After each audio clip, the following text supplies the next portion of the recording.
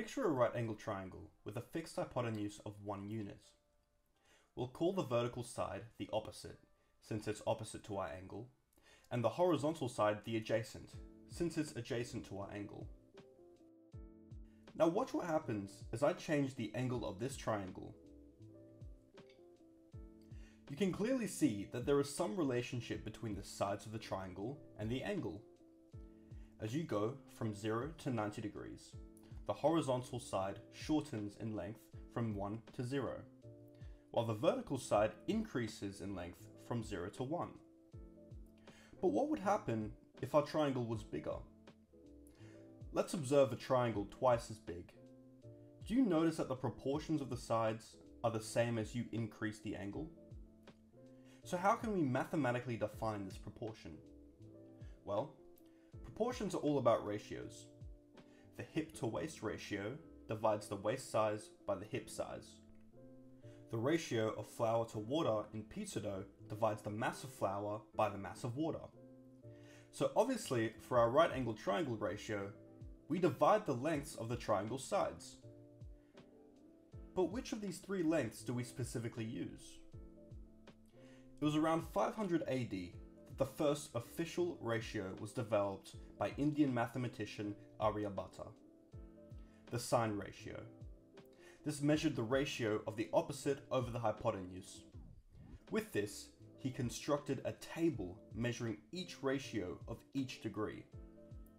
In modern times, you can simply press the sine function in your calculator and input your angle, rather than referring to a lengthy table of angles and ratios.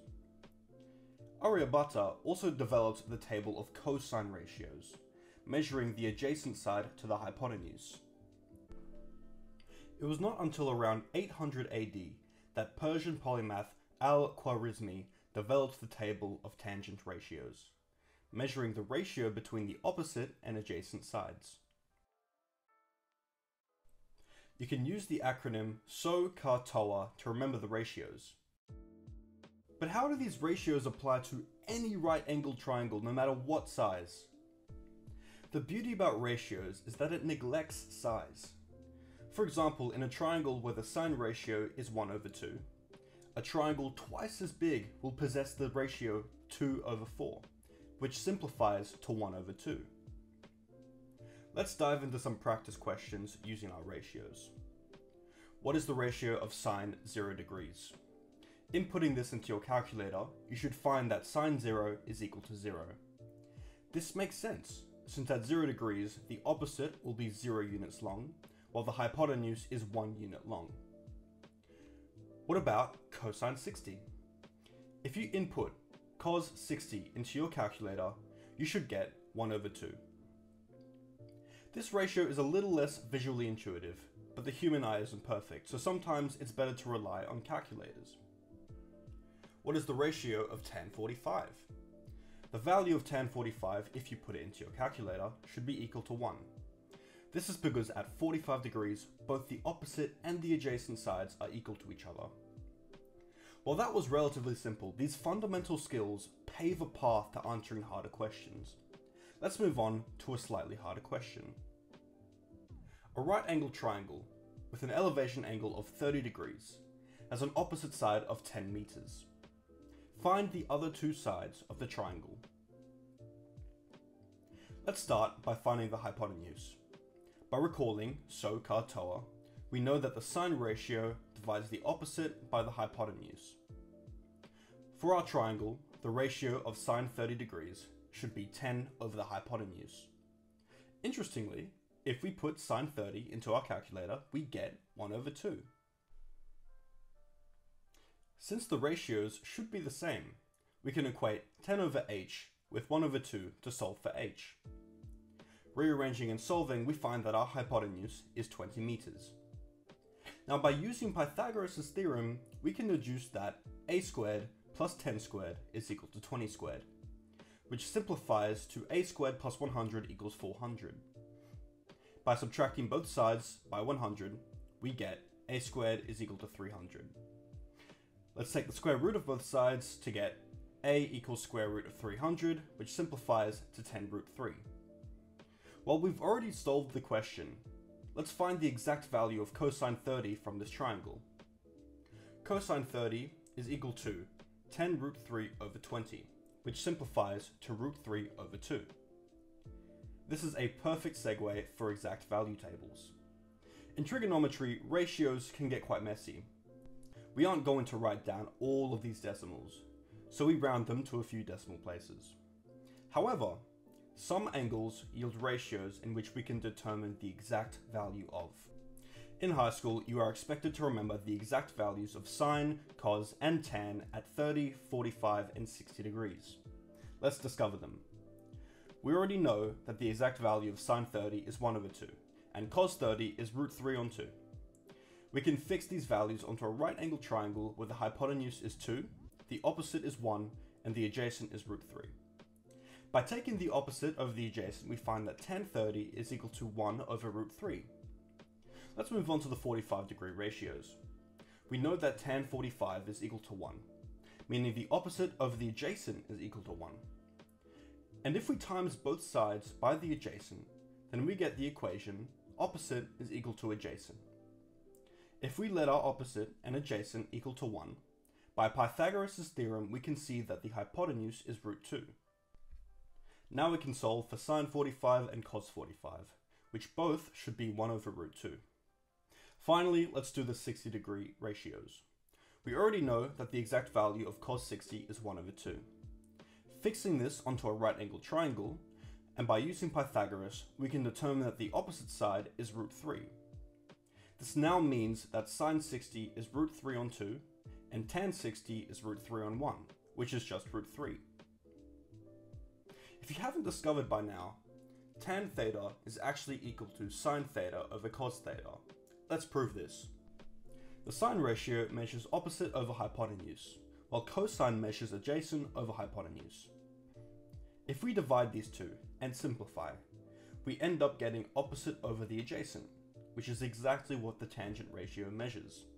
Therefore, tan theta is equal to sine theta over cos theta. Let's try a practice problem of this ratio.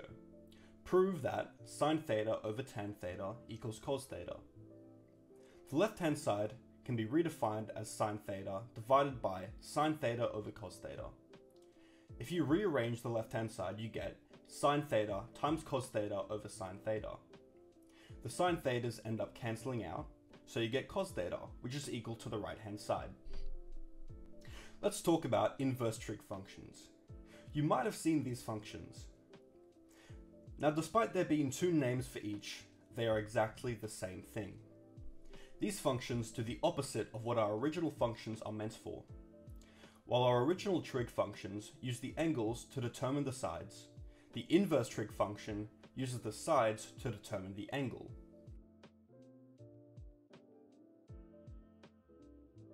Let's use an example.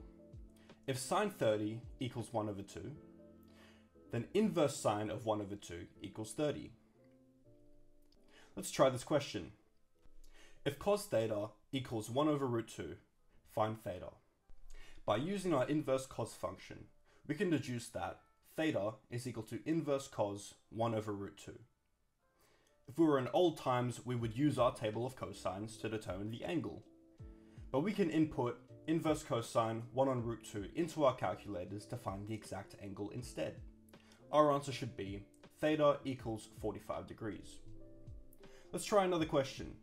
A right-angled triangle has an opposite side of length 5 and a hypotenuse of 8. Find the angle theta. The ratio that involves both the opposite and the hypotenuse is the sine ratio. We can write the following equation.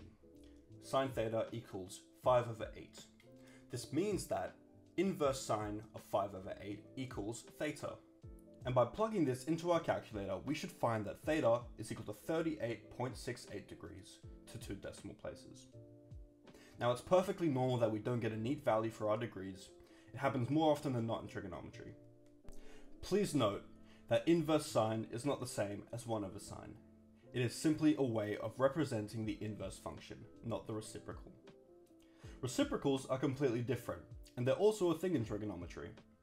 Reciprocal functions are what happens when you flip a function.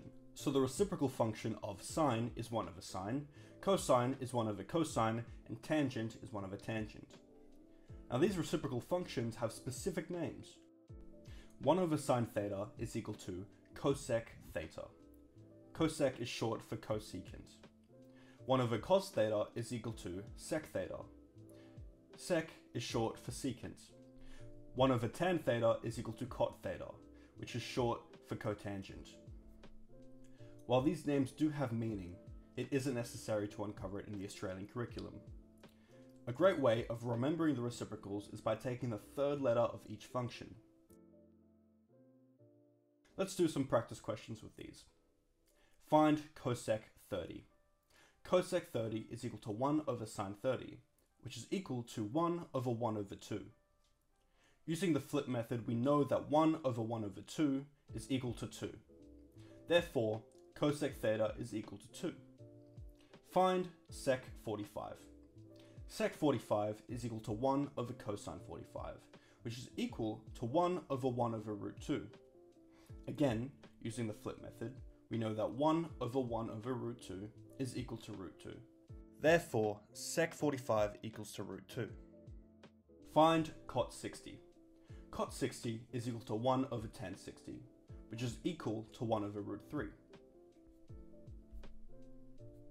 And that's essentially the basics of reciprocal functions, but they do have different uses that we'll cover in another video.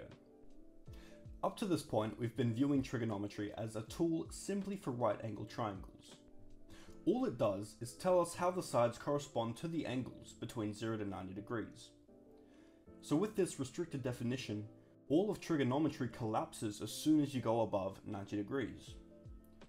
But what if I told you there was a solution for this? What if I told you we just need to redefine trigonometry? What if I told you it all starts with a circle? Picture a unit circle on a Cartesian plane. If you take any point on the circle, how could you describe the x and y coordinates? Well, if you haven't realized already, we can define this point as having a length of x and a height of y, which sketches a right-angled triangle. Let's call our unknown angle theta. From our ratios, we know that sine theta is equal to y over 1, which is just y, and cosine theta is equal to x over 1, which is just x. So technically, we can redefine our coordinates x and y as cosine theta and sine theta. This is where trigonometry finds a new meaning. So as theta goes past 90, we finally have a visual understanding of what our trig functions holistically represent all the way to 360 degrees, and even beyond. Be sure to subscribe and turn on notifications, as in the next trigonometry video, we'll cover solving trig equations, identities, trig polynomials, and more. Bye for now.